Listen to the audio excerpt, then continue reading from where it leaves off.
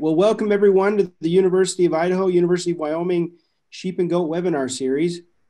I'm one of your co-hosts, Whit Stewart, sheep specialist with the University of Wyoming. Also joining are the founding hosts and co-hosts in this capacity today, Dr. Melinda Ellison, sheep specialist at University of Idaho, and Carmen Wilmore, extension educator at University of Idaho.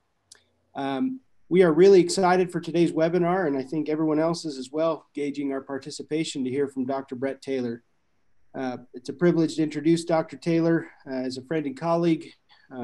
Dr. Taylor's been at the U.S. Sheep Experiment Station in Du Bois, Idaho since 2002 with graduate degrees from New Mexico State University and undergraduate degrees from West Texas A&M.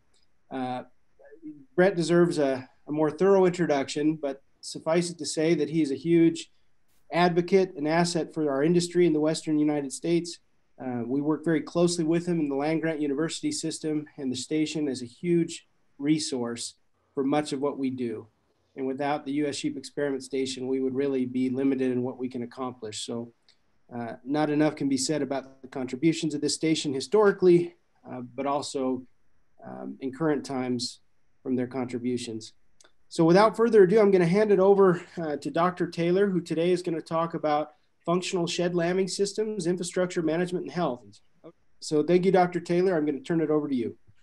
Thank you very much. It's a pleasure. Well, I was about to say it's a pleasure to be here today with you, but with the pandemic dilemmas that we're dealing with, I think that Dr. Stewart and Ellison, can attest to the fact that we miss being out there with you guys. This is generally the time of year to where a lot of the conventions are held throughout the West and the nation, and sometimes we're afforded the great opportunity or the great invitation to come talk in person with you, and we do miss that. So I guess not being able to say it's a pleasure to be here, it's a pleasure to have this opportunity to speak with you. Dr. Ellison, thank you so much for the invitation, and my hat's off to her, and then later joining with Whit with this webinar series that is frequent and it's persistent, and it's a great resource. I just can't encourage enough participants to continue accessing these webinars. It's a great source of information. I found some of them very useful for myself as well. So it really doesn't matter what point you are at in the industry, thinking about getting in the industry, being in a service role of extension or research. These webinar and this platform is a great tool. So when Dr. Ellison first contacted me about this particular talk, actually, some of it was presented exactly about 1 year ago at the West Central States meeting in Evanston, Wyoming, and it was one of a 4-part series. I won't burden you with the full 4 hours that it was originally presented, but we covered as much as we could, and actually Dr. Stewart was the one that pieced this together for that particular forum. Was a very in-depth look at the shed lambing enterprise. So Dr. Ellison had asked me to pull some of the infrastructure part as well as pull from the other talks and try to condense it into something more manageable for time-wise for this particular seminar. So I hope I've met that expectation, and you guys can benefit from this. So really, first of all, when we look at shed lambing enterprise, my assumption is the attendees that we have on this particular webinar will be those that maybe have already invested in this particular enterprise and those that are maybe considering it. So the shed lambing system that I'm talking about is in contrast to a very low infrastructure system, which would be a range or a pasture lambing scenario. And within the context of this talk, a shed lambing system, with the way I will be talking, I developed this definition about a year ago, and I, believe it or not, I kind of had to struggle a little bit with how do you define a shed lambing system? I mean, we certainly know that when we talk about range lambing or pasture lambing, there are a number of different variations of that, and so we see the same on the shed lambing side as well. And so this is what I came up with, because it's really down to there's one aspect that we want to accomplish in a shed lambing system, And that is we are pairing a ewe with the lambs that she will rear at the time of birth and in a sheltered environment to initiate husbandry practices for the sole purpose of increasing the probability that the lamb will survive to weaning. So there's three components of a shed lambing system that separates itself from the standard range or pasture lambing system. One is that you're individually going to pair a ewe at the time of birth or at the time of her offspring's birth or something that she has been grafted with. You're going to pair her with her lambs individually for a very brief period of time. So that's one aspect of a shed lambing system. The second one is that it is a sheltered environment. And there are a number of different variations when we look at sheltered environment. We'll talk about those in a minute. And the third thing is to initiate husbandry practices that are beyond what you are able to in a range or a pasture lambing environment. So you can see that those three things, individually pairing the ewe with her lamb, a sheltered environment, as well as an uptick in husbandry practices, those three things equal, hopefully, the ability to increase the probability that that lamb will survive through weaning, and not just survive, that it will actually be a superior lamb in terms of growth and health compared with a hands-off range lambing enterprise. So those three things also tell you that you're going to be investing in infrastructure and you're going to be investing in labor. So it is a higher cost system. So simply put, when we're out there in the actual sheep production field, all we're doing is we're just increasing our inputs in the first 2 weeks of a lamb's life in hopes that we can net more pounds of lamb to sell at the end of the year, and that is justified by having a good return on our investment. Now, people, shed lambing is not a novel concept. I would probably go to the mat and argue with any of you that perhaps if we could go back 5,000 to 8,000 years, I can't remember when the first domestication of sheep occurred, but if we could find that very first domesticated ewe, I would probably argue that it was managed in a shed lambing system. It could have been a tent covered with mammoth hides or maybe a cave, but I think when we try to envision or kind of imagine what it had been like, I mean, we certainly want to take this first domesticated ewe and keep her away from all the other wild critters. So why not throw her in the cave with us? But like I said, it's not a novel concept. And it's just an intensification of care on that particular birthing ewe and her offspring. But before we dive into it, we always have to consider that when we are looking at our sheep production enterprise and what investments that we're going to put into that particular enterprise, you know, the key thing is will the input result in a net output that will justify all of this cost or all of this increase in labor? And so, you know, we have to go back to financial management 101, and we know that there is a threshold that, you know, we may want to do something and we may want to throw investment into that, but there's a threshold that we've got to continue to invest to get beyond to where we actually see a return on our input. And so this graph here demonstrates that, and I have visited with a lot of sheep producers that have been very interested in a lamb shed lambing enterprise, or any other type of management that they may see in their system. And also I do some consulting on the cattle side. And a lot of times they will start to invest, but I get the comment, it's just not working. I mean, I'm only seeing a little bit of output. I mean, I'm only seeing a few more pounds weaned after I put this investment in, and I want to see a lot more to justify that cost. Well, we have this region to where it's simply, it may be, maybe you're not investing enough, or maybe the way you're investing it is not really hitting it as it should. So we kind of call this area of minimal effect. Even though you're putting in the input, you're not receiving that output.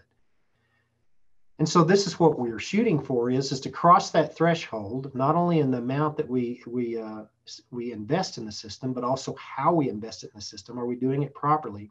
To finally reach that to where we actually see the return, we actually see the gain that we're shooting for.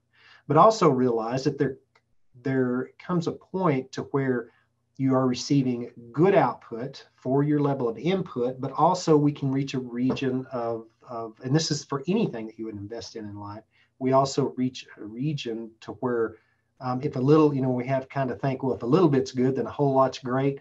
Well, not necessarily all the time. That whole lot sometimes will actually carry us back into a region of diminishing return to where we're just not seeing the level of output anymore based upon our input.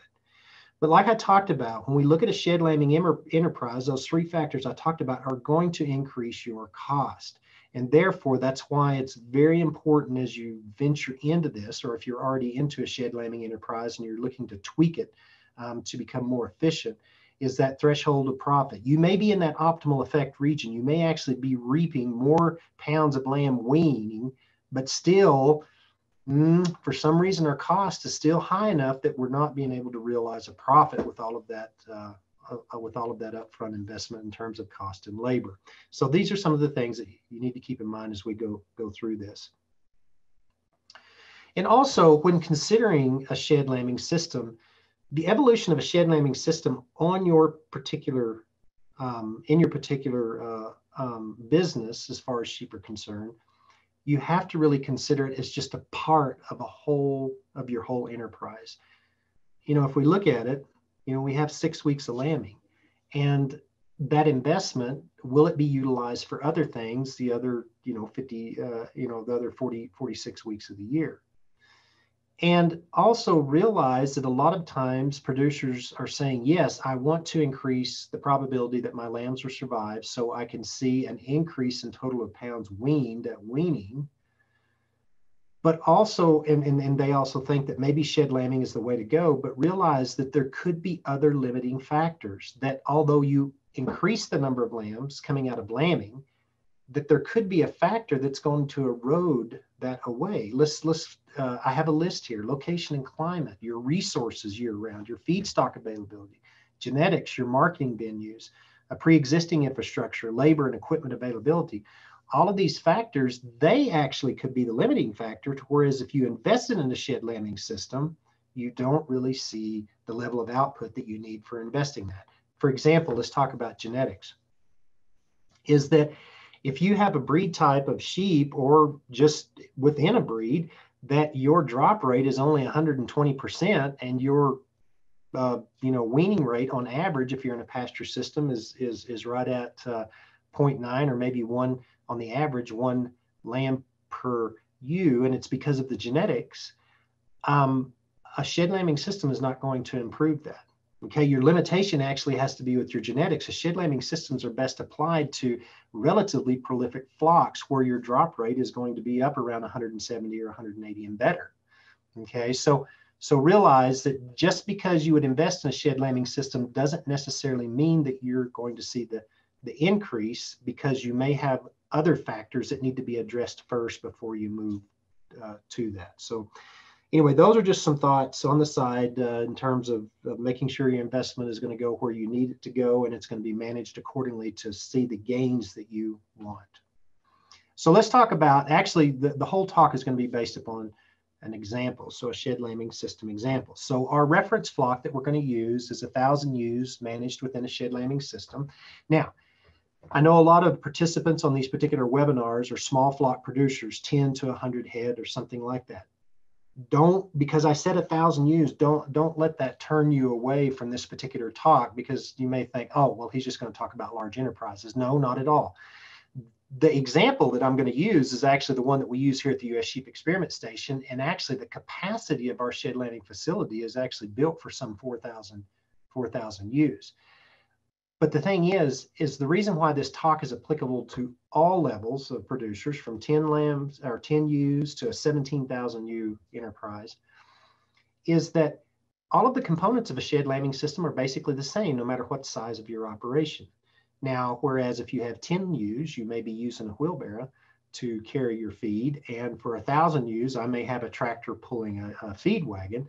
It's still delivering feed. It's just the level, and usually the larger the enterprise, the more automated or more mechanical that you would get over just standard manual labor.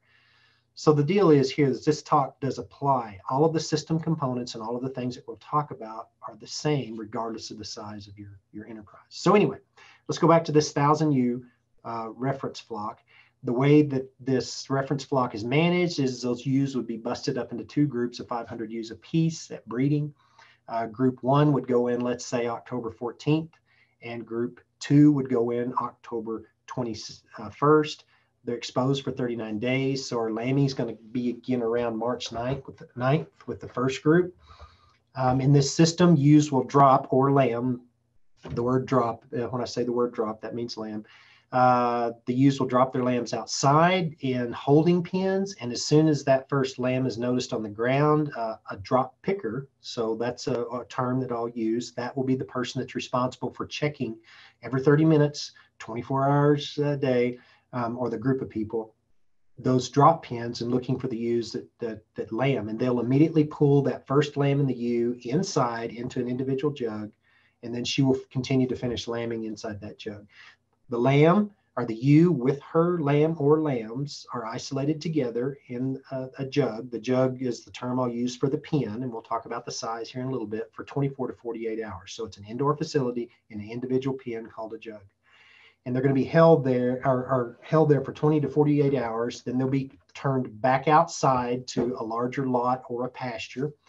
And they'll stay there for 35 days before they're turned out to a native range or to the open rangeland type management system that we do here in the Upper Mountain West. So that's a description of our reference flock. So also I want to talk about the lambing curve, because the lambing curve is very important with regard to how small or large your shed lambing facility is going to need to be.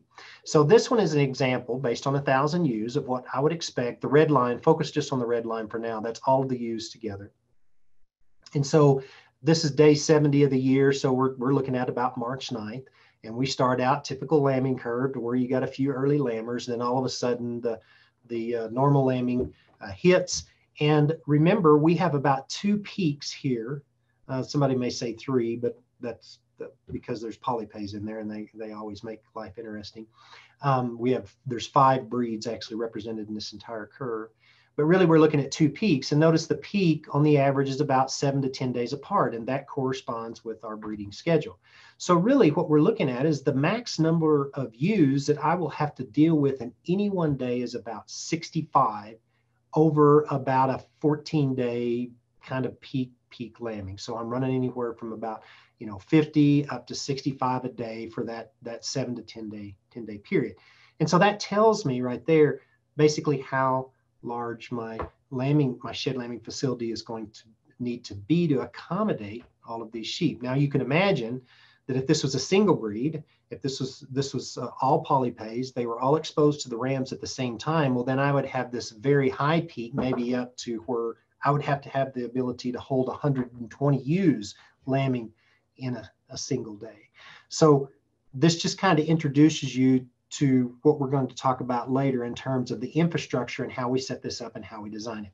Now I did throw in here these little green dots down at the bottom. This would be our ewe lambs. And they're always kind of a curveball. They're going to represent 15 to 20% of your flock if you do breed lambs, and I hope you do, because I can give a whole nother seminar on why you should be breeding your exposing your ewe lambs to rams, but that's another time. But really just to kind of give you is they really don't influence the overall mature flock curve, but some years they all breed up right here and lamb right there. Other years like this one, it's kind of sporadic, but that's just FYI and what you can expect from that first lambing crop. So the flow of this talk as we move forward, for the most time, I'll present the information in the order. We'll talk about infrastructure, then we'll move to equipment, and then we'll move to labor management and health and how all of those fit together. So the pregnant ewe, we'll start here. You should be seeing on your screen, this is just NAPE imagery of satellite imagery of the U.S. Sheep Experiment Station working facility component. Yes, it's quite large, but like I said, don't let the size of this say, oh, this is not applicable to me because I only have 20 ewes. When we get into this, you'll see that this addresses sheep flocks of all sizes. So what we have here is we have these 2 barns right here are our lambing barns. I'm hitting them with the red dot right there. And as indicated here, these lots right here, we're just going to focus on the lambing barns, and these 5 lots right here, these are what we call our drop or our staging pens. And so the way that this would flow is that when we get towards the end of February, 1st of March, all of the sheep are trucked into this particular facility, and then they are divided according to when we expect them to lamb into various pens. And as they lamb, they are transitioned and moved to the lambing barns. So this will kind of begin our talk, because we're talking about the pregnant ewes that are going to be sitting right here. So when we talk about the late pregnant ewe in terms of infrastructure and management, you know, obviously infrastructure, you're going to need several fenced areas. It could be a pasture, it could be a feedlot, but the thing is, it needs to be in fluid proximity, if I can actually use that term, fluid proximity. I think that's the first time I've tried that one, with your lambing sheds. My meaning by that is that they're nearby and you can easily move, whether you're moving them by a cart that's pulled by an ATV, or whether you are actually moving them through little alleyways that you set up and you're actually walking them to the lambing shed. It needs to be fluid. And I'm going to talk about that. I'm going to say that over and over again. Traffic jams between sheep and employees, or employees, or sheep and sheep, that congestion can spell a lot of inefficiencies and lead to some minor disasters in a shed lambing system. So fluid things, there has to be an exit, there has to be an entry point, and those cannot collide. Also, with your pens or pasture or what you're using, you're going to need feeding areas or feed bunks. You're going to need feed storage areas right near the facility. You will outside, it's still, at least many of you, if you're lambing in late winter, you know, you still need outside protection for the ewes that are still outside, and windbreaks, bedding areas, convenient gates and alleys. When I say convenient, that's talking about the fluid flow, being able to move animals to and from without congestion or jams. Night lighting, very important. For the people that are doing the night watch, you know, there's nothing worse than trying to manage this with a flashlight or hoping you had a full moon. Lighting is very important, and also good access to solid set waterers. So that's pretty much your infrastructure that goes into that. So we're going to zoom in again, a little bit better zoom. Here's my lambing barns again. Here's my drop pens. Now, my drop pens right here, these are the ewes that would be the ones that I said that I exposed to the rams at the first. Okay, that they're here. They're ready to lamb. So I've got them close up. Staging pen, these are the ones that lack about 7 days. And here with the larger flock, it's best that we can stage them based on when we expect them to lamb. If you have a small flock, then maybe that's not as important, because you're just really watching 10 to 20 head or 50 head, and dividing them up in groups may not fit your purpose. But also, again, you know, when you look at this, it's like, wow, that's pretty sizable. But think about it, that if I just only had 50 head, I could take a quarter of this, the quarter of the size of this barn. That's all I'd need. And this area right here would then become my little drop pens and my little staging areas. And so really, it's just a matter of magnitude on size, but everything is about the same in terms of convenience.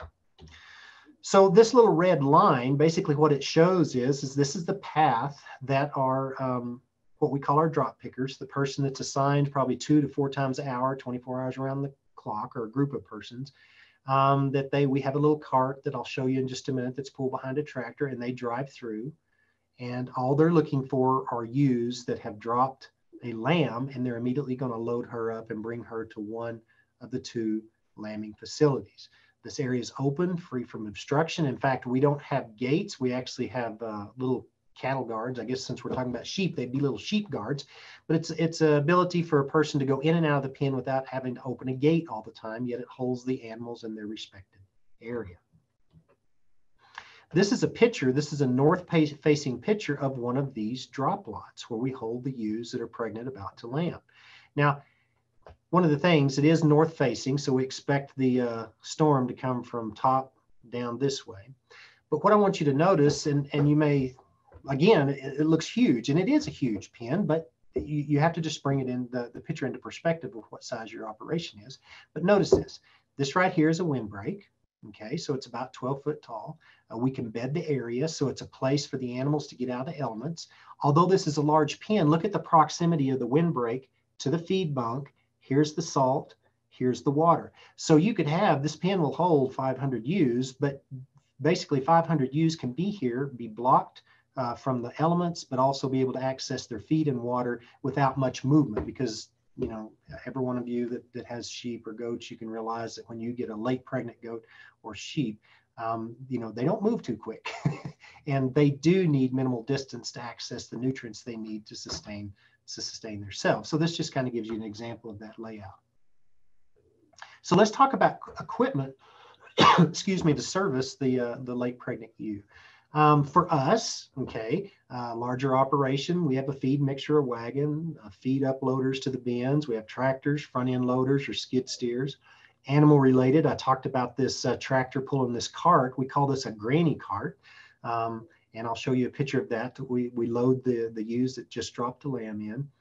Something to bed with, and also snow removal. I mean, all of us that are up in the area where it snows realizes that we can get an April storm in here that can drop 12 inches of snow with 60-mile-an-hour winds, and all of a sudden our pens, you know, have 6-foot snow drifts over them, and so we have to be able to remove that. You know, if you're a small operator, you know, sometimes just a hand-driven snowblower gets the job done for us. We have a lot of acreage, so we have to use front-end loaders and skid steers. But the same thing, I'm not saying that you need a tractor or a feed mixer. Again, if you're looking at 10 to 20 head, well, obviously equipment, feed-related would be a wheelbarrow that you could move pellets to and from your staging area and where your feed storage area and where your lambing has occurred. But this just kind of gives you an idea in terms of the equipment to support the late pregnant ewe. So these are just some pictures. So this is our feed mixer, and then our skid steer, and obviously all of our feed storage areas. Talked about snow removal. You know, this old military surplus front end loader and an old rickety truck, but it gets the job done. This right here is this is a type of hay feeder. You put the 4x4x8 bales, which commonly referred to as the 1-ton bales, which they never weigh 1 ton, but you call them that. But this will hold too, and this used to be used for a just feeding. So it's got some knives on some agar lighting here, and it ejects the feed out this side over here. But we don't use that anymore. This was to be surplus many years ago, but Mark, our operations chief, was just like, hey, this would be a perfect bedding device. So we did a little bit of modification so we can put 2 of those large bales of barley straw on there, and then pull through the area and just dump the bedding out into those big drop lot pens. So quite handy. Now this apparently it looks to be rickety, and looks rickety, but it's certainly solid. But this is what we call the granny cart. And look at the functionality of this particular cart, despite, you know, it kind of looking a little bit old, because it is old, but it works, is that we can hold 1, 2, 3, 4, 5 ewes in there. It's wide enough for large ewes because we do have large sheep here, and their offspring. So this is hooked onto a tractor. The drop picker drives out in the lot. He sees a ewe that drops the lamb. He picks the lamb up, lays the lamb in there. The ewe drops up in here. But in terms of functionality, we have doors on both sides. So it really doesn't matter which way he pulls up near the lambing shed. There's always a door on either side that they can take the animal out. So this just kind of gives you a little bit of idea of some of our base equipment in managing the pregnant ewe. Now, we're going to step back when we talk about health and management. We're actually going to talk about the pregnant ewe from early pregnancy real quick all the way to when she gives birth. And these are some of the things that you need to think about if you have access to it. So I'm very pleased to see that the more and more I visit with producers in the industry, that they do have availability of ultrasound for pregnancy checking. And if you have access to that, I encourage you to invest in it or to use it, because you can go out about 40 to 60 days after breeding, and then you can preg check your ewes, and that, you know, few percentage that winds up being open, you can sort those out. Because there are a number of reasons why we do that, even though it's just a few ewes. One is they're competing for feed, and they can make it to the bunks faster than the pregnant ewes, and they eat feed that they really don't need, and they're eating feed that I need my pregnant ewes are eating. So there's a cost savings in terms of feed. Also congestion. When we get closer and closer to lambing and you have a few open ewes out there, those open ewes kind of cause problems in terms of their attitude and their movement. They're running around. They cause congestion. Again, you have the feed bunk issue of them beating their way to the feed bunk or actually pushing a pregnant ewe out of the feed bunk and competing against the feed resources. So it's nice early on if you can separate those open ewes from your pregnant ewes. this is a big health kick here. About 4 to 6 weeks before lambing, we provide our booster shot for our Clostridial organisms. Now, let's think about this and think about your shed lambing system, or maybe one that you're going to invest in. The deal about shed lambing system versus obviously pasture and range lambing is we are concentrating a lot of animals in a very small area. And what happens when we concentrate animals? Well, I mean, look at the current pandemic issue. I mean, all of the regulations that the governors throughout the United States are implementing is no groups larger than 10 or larger than 50 people meeting together. Well, this is just based upon the common sense deal that when animals get close to each other, the likelihood that they can spread diseases from one entity to the next increases greatly, rather than being out on large open range or something like that. So we need to prepare our ewes and our lambs to we need to prepare our ewes and lambs to handle an environment where the likelihood of contracting a disease increases greatly. Okay, so, you know, beyond the viral, look at what a shed lambing system. Remember how I defined it? It's a sheltered unit. So you have a warmer unit. It's a unit to where you concentrate animals. So you have a wetter unit, and we have a lot of bedding, and you have a lot of material. You have feces and urine being deposited, and you have the after components of birth being deposited there, even though they're left there shortly because you're going to clean that stuff out of the way. But still, you have an environment that's a great incubator for organisms, especially the Clostridials. So you should have already given your ewes their primaries and secondaries 6 months earlier. And at this point, you are giving a booster, because what you're going to do is it helps the ewe, but your focus is the colostrum. Because as the ewe responds to that booster vaccination, she is going to develop the Clostridial, the anti-Clostridial antibodies. And that is going to be concentrated in the first milk, or the colostrum. And those lambs need that desperately in order for them to survive in any normal environment, but especially a shed lambing environment where these organisms could increase, or the concentration of these organisms can increase exponentially. Then as we get about 2 weeks before lambing, you know, this is the whole deal of the fluidity of the system, that you are bringing these ewes up very close to your lambing sheds to be nearby and to facilitate the transfer of them in and out of those lambing buildings. Okay, so that kind of gets your health and management there. Let's go back to the late pregnant ewes. So right there at the point of lambing in terms of your labor, and I put health in there too, because the people that are in charge, what we call drop pickers, and if you're a small enterprise, you yourself are going to fill all of these labor goals. But as the enterprise gets bigger, then we have helpers. And your drop pickers, not only is it important for them to be able to get the ewes and lambs safely and in good condition to the lambing shed, but they're your ears, well, not really your ears, they're your eyes to tell you what's going on out into in the drop pens. Do we see abortions? Do we see toxemia? Do we see lame ewes? They're the ones that are going to help you identify to get on top of potential disease disasters or health disasters before they get out of control. It's very important.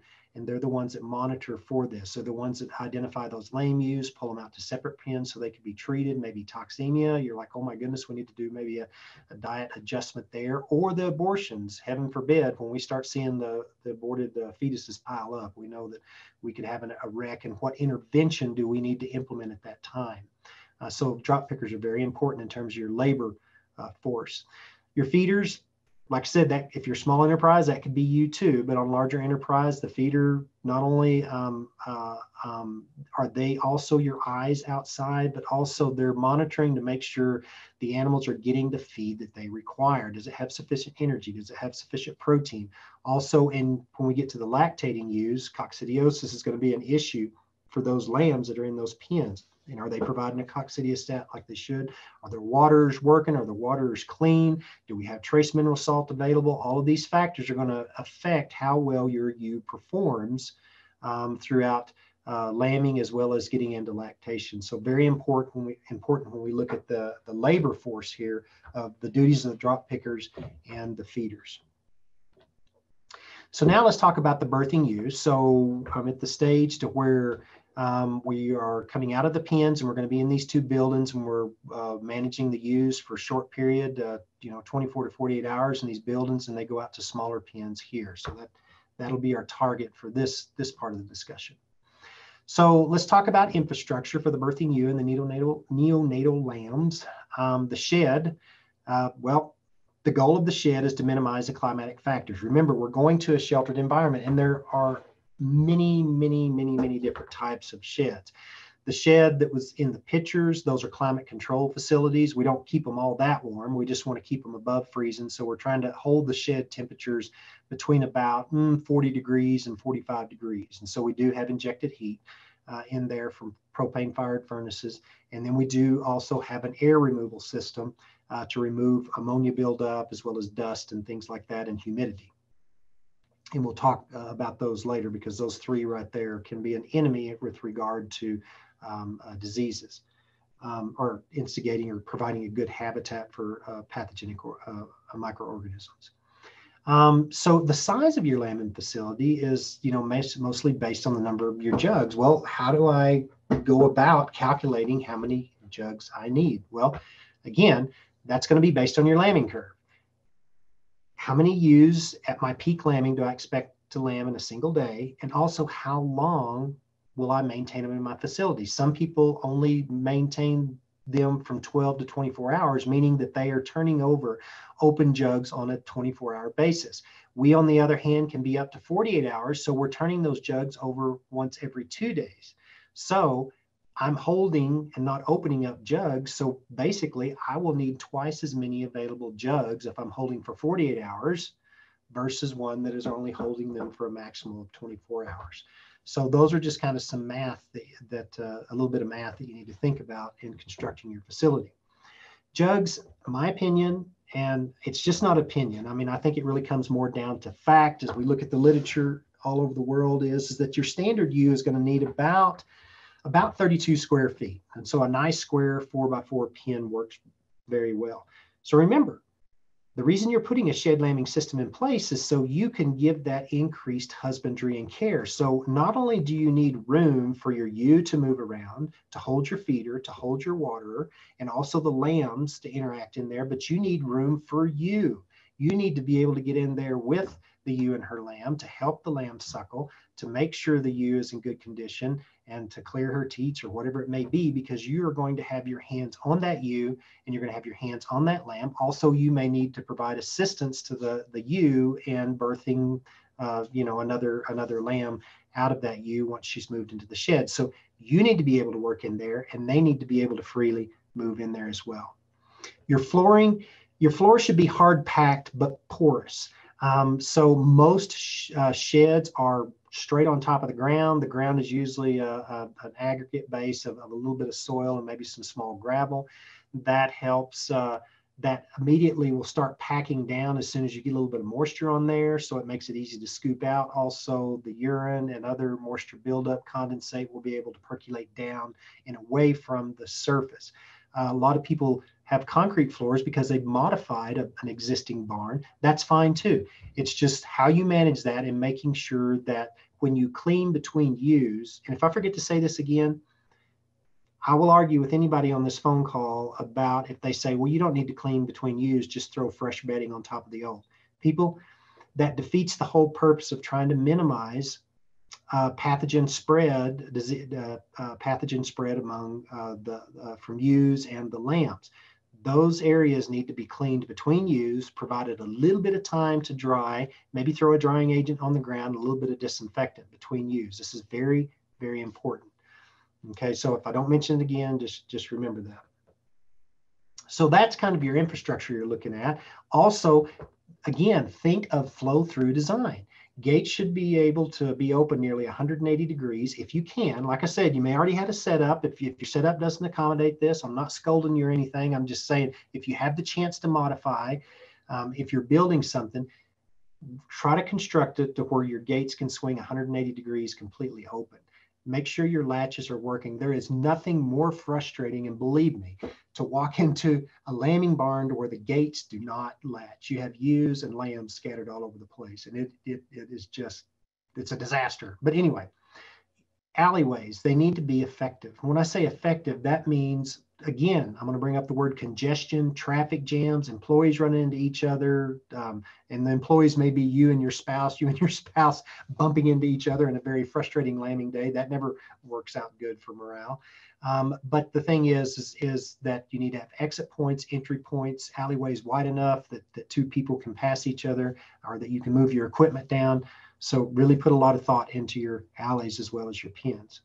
Controlled, mechanical, or manual ventilation, sun panels. If three-sided, you really don't need any ventilation because you have an open side, but make sure that that three-sided facility faces the sun. You're going to capture that solar energy. That's so important. That's so important. You need a feed and bedding storage area that are nearby, so you don't have to drive a quarter of a mile to get that stuff. Like I said, if you have a fully closed facility, heat and fans are important. And also, I have a vet medicine storage.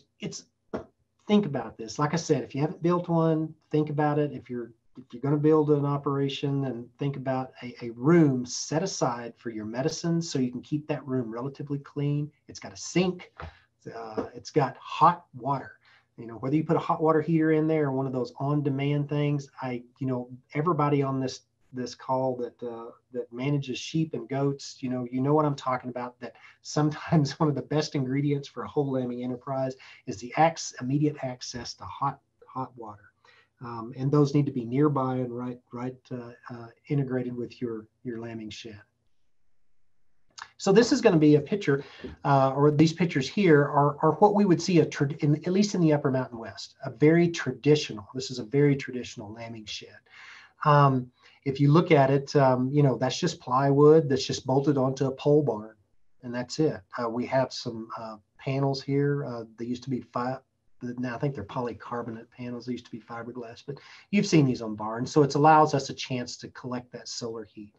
These where I got these arrows pointed right here, all the way down, these are vent ports, so air can go in. And then, of course, this is a closed facility, so we pull the air and shoot it out the top of the building at these two ports right here. Notice I've got my silo. This silo actually has an auger that comes into the building and delivers a pelleted diet that we then take to each pen. I have arrows right here. Now, we're going to talk about why are these little pieces of pipe sticking out here? They're actually water drain systems, but I'll show you the significance of them in just a minute. And also we have a good wide door that will swing 180 degrees, and it allows two people to go opposite ways through the door without running into each other. Now, listen, the next picture, we're going to go right into this door.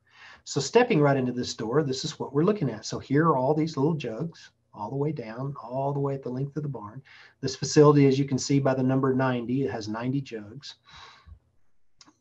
Little deals that we do that makes life interesting for us is that, of course, we're research, so this would fit us. We have clipboards for each pen. Somebody just think, well, that's no big deal. Well, when you need to put a note up there for somebody else to pay attention to, all the information about that animal can be captured right there. Not only do we have solar lighting coming through, but we also have, our fluorescent lighting here. And so this just kind of gives you a general idea. We use a dirt floor and we bed with straw. And like I said, we remove that straw and let that pen dry a little bit and disinfect that pen in between each ewe that goes in and out. But like I said, this gives you a little bit of view.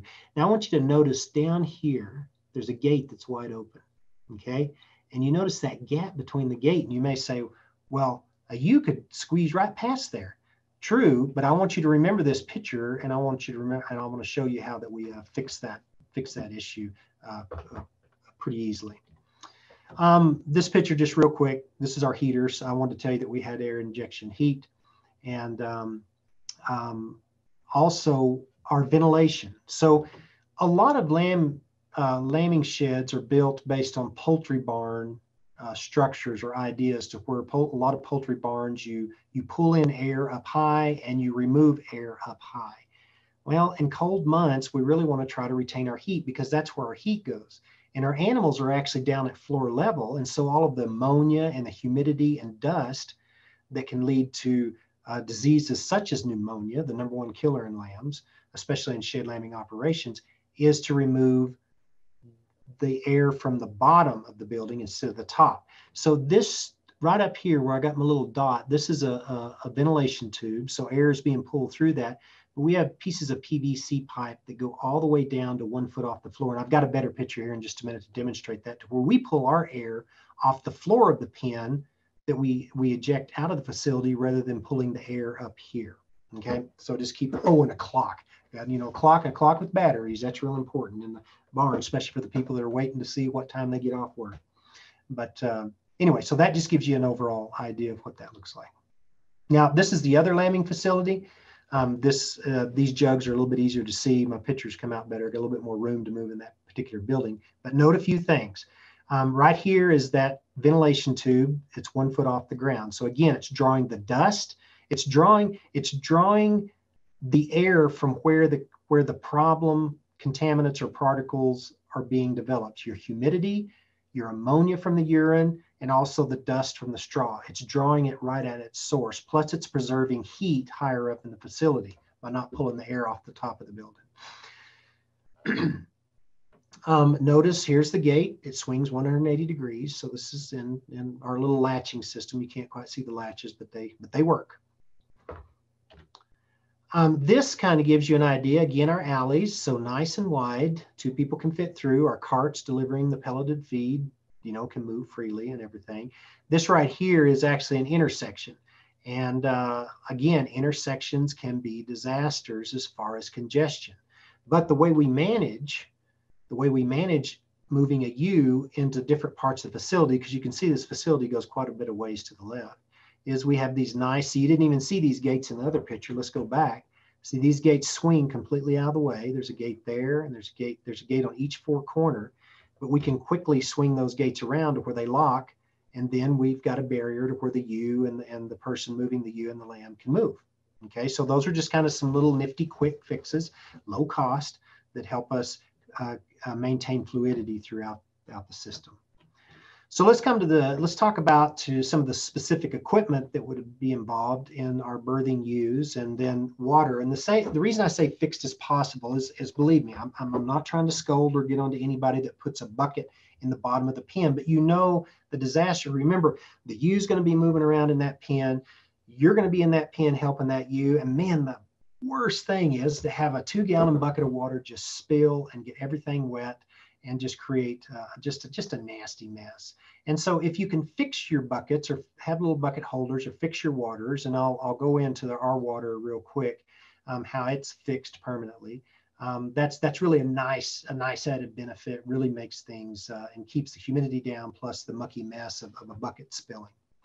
Feed containers, compact and also fixed as possible. Again, the same thing. It's just such a waste of feed when that bucket of feed just spills over. If you can get it a little bit more compact and out of the way and fixed if possible, that's much better. But you're going to need wheeled carts, wheelbarrows, pitchforks, shovels, temporary barricades or aisle curtains. I'll show you how we're going to fix that gate gap that we saw in the other barn in just a minute.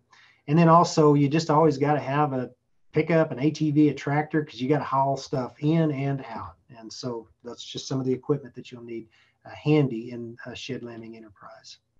So this picture right here goes back to the other barn, and right here, this is our water. So all this is a 6-inch or 5-inch, excuse me, PVC, and it runs the length of this set of lambing units, 1 for each side of the jugs.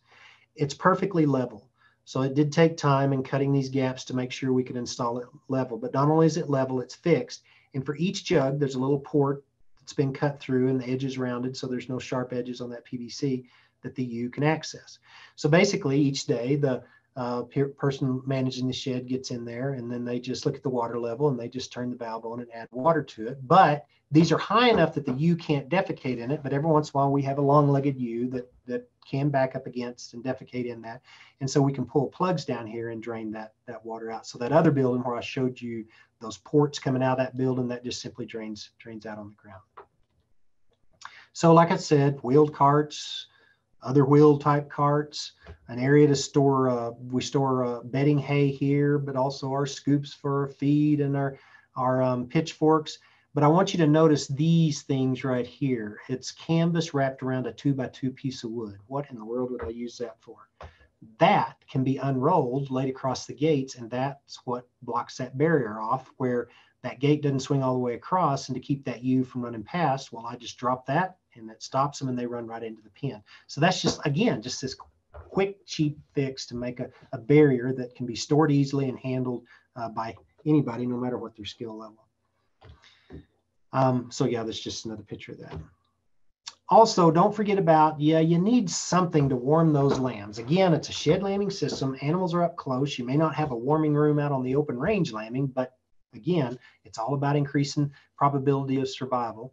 And so this is just a box that's got a port in the back, a little space heater sits on the ground back here that just blows warm air in there to where it connects it out the top. But we can take a lamb that's chilled down, that's just about on the verge of death because of hypothermia, but we can drop them in this box for a few minutes and dry them off and bring that temperature up pretty quick. Management and health, remember, we'll just go, this is, we've got over the infrastructure and equipment list. Let's jump into management and health.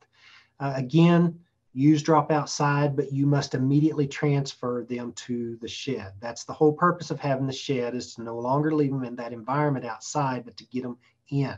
And that's critical to the health of the lamb. Also, you have the ewes up close, so you can get in there, provide assistance for lambing difficulties, and then treat them accordingly after that.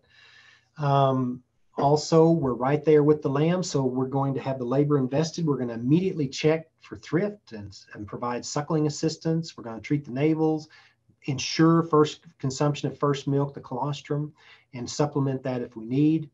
Also, this is where we make our graft and orphaning decisions. That's also the advantage of a shed lambing system, is you can really capitalize on the graft. You have a bunch of recipient ewes up close, and you can make sure that you can avoid this word, orphaning. I'm not going to go into that. That's a whole nother talk.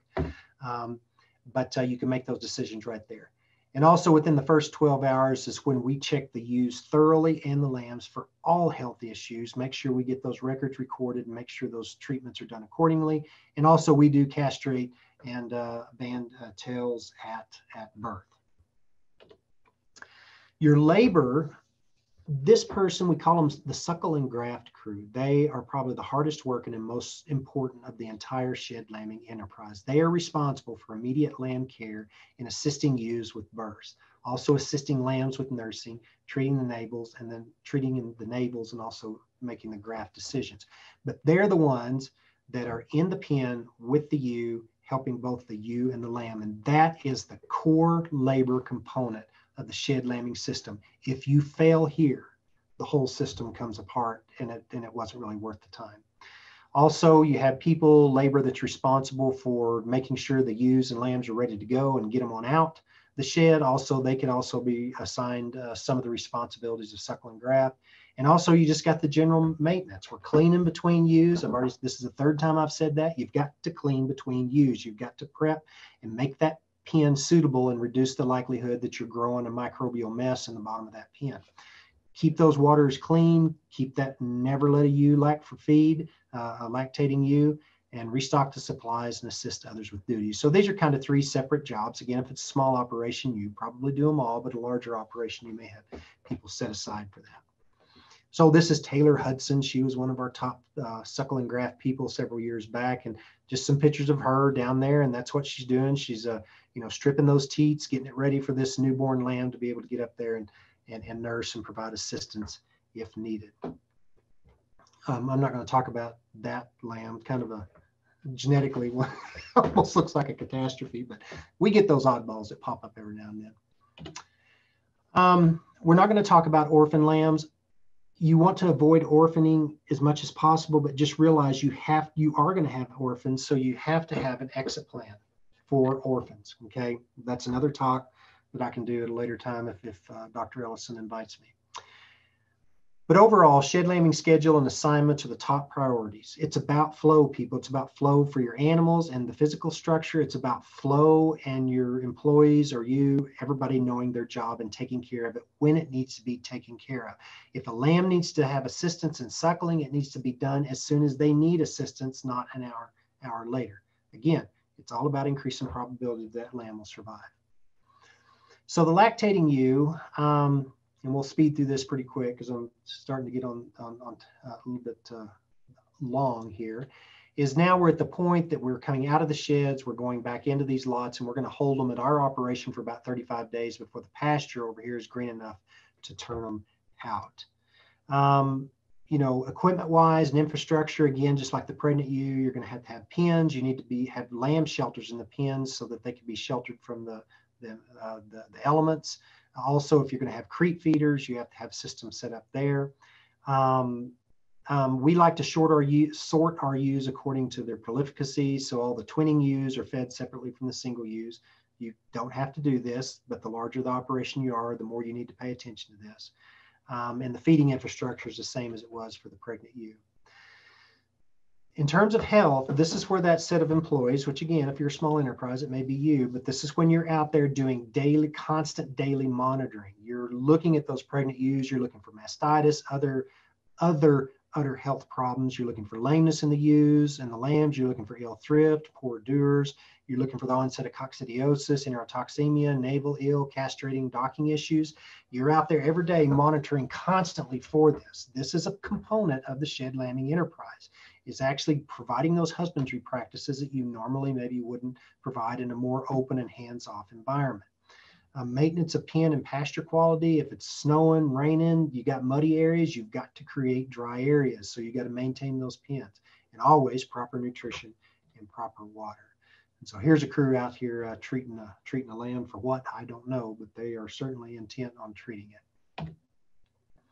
As far as equipment, one person, a veterinarian we actually contract, she talks about the vet box. She said that's her most important tool. Well, your vet box is basically, it's a fish and tackle box full of those things that are most commonly needed when she's out there treating, just to avoid having to go back and forth to the vet shed. She has it with her and she gets things taken care of. Again, creep feeding, you need to have restricted access for your lambs only, because your ewes will eat up all your creep feed in about 5 minutes. So keep that up to date. And all the other equipment is described as for the pregnant ewe. So here's a little shelter that we may use for the lambs. Just a few, depending on the shelter side will depend on how many lambs you have in here. Here's one of the things that we use for the creep feeders. But anyway, that just to get over and wrap this up, then once we're here, then once we've got those lambs old enough and we got green grass, and everything starts being collected and moved out to range. So final considerations. Now, people, make no doubt there's no doubt about this. A shed lambing system will increase infrastructure and equipment cost, burden of feed and labor, risk of disease, fuel and energy costs. But it's how you manage this. You're like, well, why would I want to go here if all that's going to cost me like that? It's a good investment, but it's how you manage that and how you implement that, because shed lambing must and it will increase lamb survival and total weight of lamb weaned. And the trick is to get more weight of lamb sold to make it all worthwhile. So one other thing to remember, maybe two, shed lambing is just one piece of an entire enterprise. So like I said, be careful not to put too much focus on it. Make sure it integrates well with your enterprise 365 days a year. And shed lambing design and operation must flow smoothly. In other words, design and manage. You need to design and manage to minimize traffic jams among sheep and employees. So with that, Dr. Stewart, I will turn it back over to you. Excellent, Brett. That was extremely informative. I think the design principles, everything to the management has application to each operation participating. There's a couple of questions previously that I just wanted to get to, and I apologize, I'm going to have to scroll through this, so just bear with me. Thinking about scaling this back to a small flock, Brett, I think something that was mentioned is every 20 minutes around the clock. Again, we're reiterating that this is a research facility, so SOPs require this continuity and maybe a little bit more labor than maybe a commercial enterprise. So the question was this. Most small flocks have off the farm jobs and need to sleep. Can you discuss how they can best manage this? No, that's a great question. I really appreciate the question, because like I said, this talk does apply to everybody, but you know, I did give it to you from the perspective of a larger operation. I have to use an example of a couple. I won't share their name because I didn't ask permission, but a couple out of Montana that actually has a relatively sizable flock, but it's just a husband and wife. They don't have any other employees. The wife does have another job, and the husband, in addition to their lambing enterprise, they also have cows. And so they have a lot going on. Basically, yes, they are not out there every 20 minutes. But their timing out there, they can juggle it around with each other, going out there, making sure they're maybe checking in hour intervals. And also, one thing that they did is they just went ahead and installed and it was relatively affordable, a little camera facility out there, because again, they're although they have a decent number of ewes, their breeding allows them to have a relatively small three-sided, it's an open-sided structure, so they're not having to deal with all the equipment I was talking about for a closed facility, but it's a relatively small facility, very concentrated, to where the camera can scan across, and not only is the camera picking up visual, it's also picking up sound. I remember the wife talking about that, they're not going to stay up all night. They go and climb in bed, and they'll have that on, it's just like a baby monitor, and basically they'll hear a noise that you're like, yep, that's a ewe going, or a fresh lamb has hit the ground, hit the ground. And basically, I think they wake up at 2 a.m, flip a coin, and see, see who draws the straw of going out there. So there's a lot of creative deals, and I don't mean to increase your labor load by saying, by golly, you got to be out there every 15 to 20 minutes. But remember that example I gave was also, they're checking 1,000 ewes or 1,500 ewes, the people are. So really about every 30 minutes, they're just constantly, because that's a lot of animals to check. But the smaller your operation is, that interval of checking can get quite spaced out, because the likelihood that you're going to have a ewe dropping a lamb every 5 minutes is pretty rare. You may be lambing, every 6 or 7 hours, you may have a ewe come up and lamb. Brett, question, if there's a lamb that's latent to really get on the teat and nurse, at what point do you just say, I've got to get colostrum in this lamb and get it tubed, with an esophageal feeder? What is your kind of criteria there? No, that's the criteria is, I can't express enough the immediacy of that. I mean, the people out there, you've seen lambs or kids hit the ground, and when they do hit the ground, I mean, you can see that vigor, and that vigor needs to be pretty immediate. So like when you're coming back an hour later, they need to be active, they need to be seeking. They may not be able to find the target yet, but if you see them up there seeking around, it may be nothing more than kind of leaning over the edge of the pen and just guiding them right in and getting them right on it. But if you see those ones that they just continually to fail to get up, and you'll see that ewe will be nudging them. A good ewe will be over there licking it. She'll be nudging it. And if that lamb is slow to get up on their feet, you need to be in there. And they need those fluids quick. Not only do they need the colostrum, but they need the hydration. They need the water also that's in that colostrum milk mix, that first milk, to hydrate them. And letting them go 6 or 7 hours, sometimes I don't even know if some of them make it. They really need to be on that pretty quick. So that's one of those things that, like I said, I'm not trying to give you indication to increase your labor load, but that lamb on the ground, that is your paycheck. And so that colostrum is so important. And a lot of times they say if a lamb doesn't get its colostrum in the first 12 hours, it's no good. And that's really when the biological mechanism fails to have that passive transfer. But think about hydration, people. That lamb needs to drink pretty early on. It needs to get up and get going. Excellent. Brett, we're getting overwhelmed with questions just because we have so many participants today. This was an excellent talk. So I'm gonna ask those that are submitting questions to the chat box that if we do not get your question, please send us an email and we will do our best to answer those. One question that came up is, the water management and keeping the water away from the sheds and where those animals are. How often do you have to go and regrade some of those pens or those areas close to where those neonatal lambs are to keep standing water from occurring too much? How do you guys manage? Oh boy, that's just okay. One thing fortunate, we do have a little bit of terrain to our pens. I mean, we're not a flat area like if you're over in Kansas or something to where everything's flat. We have a little bit of terrain. We have relatively porous soils, but still a lot of times the ground is still frozen. So it doesn't take but like a small combination of a sleet, rain, snow blasting in March to where all of a sudden we got water standing everywhere.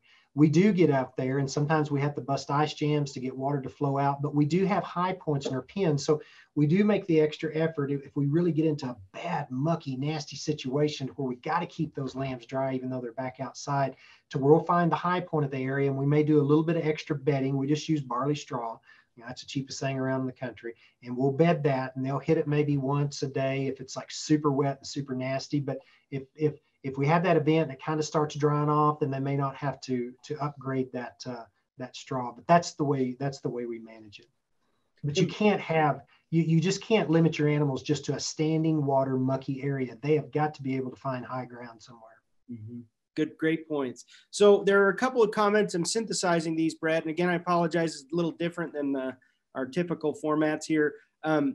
There's been a couple of people asked, do you have additional plans on your ventilation and watering system that could be shared at any point? I mean, we could work with you on if those are available. Yeah. If not, we'll just post this presentation. And yeah, so here's what the deal, just like Whit said a while ago, many of you that if we don't get to your questions or comments, please just take the time to copy that and paste it in an email, send it to Whit or Melinda. Three of us will work together to formulate the answers. But also, yes, we can, it used to, I just tell people, well, come on out and I'll show you, but we just can't do that anymore. But yes, I can take the time. You have to give me a week or two, but I can put together the exact design and draw it, visit with you one-on-one on the phone. In fact, heck, we could do a FaceTime. I could go out there and I could give you the measurements, but then try to hold that iPhone right where you can see what I'm talking about. But I will work with you on that. Yeah, just get the information to me and say, hey, let me have it. And FYI, we didn't agree to this earlier that we would put you through this amount of work, Brett, so we appreciate it. Again, we try to take care of our collaborators, so that's good. I think just for time, I think we're going to wrap it up. If Melinda has any objections, go ahead and interject. But we really, really appreciate it. Would highlight again that this is a research facility, but the principles presented from the husbandry to this facility design can all be scaled and adapted, right? But it is contingent on you participants, you folks that are on your operation day in and day out. You have those insights to see what would work most efficiently and what may be harder to implement. But I think this is a working classroom, and I would just thank you again, Brett, for all your contributions, especially today.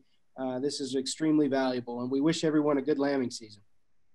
Oh yeah, thank you very much, everybody, for attending. I mean, like I said, you can reach me. My email's out there on the website, but also you can contact Melinda or Whit. And Melinda, Whit, and I, we all work together in terms of research and answering producer questions all the time. So we love that interaction, and so please take advantage of it, because technically, that's what we're here for. It's y'all's tax dollars that are paying all of these research and extension programs, and we've got to deliver that back to you as a product that will help you proceed forward in the manner that you need to. So thank you again.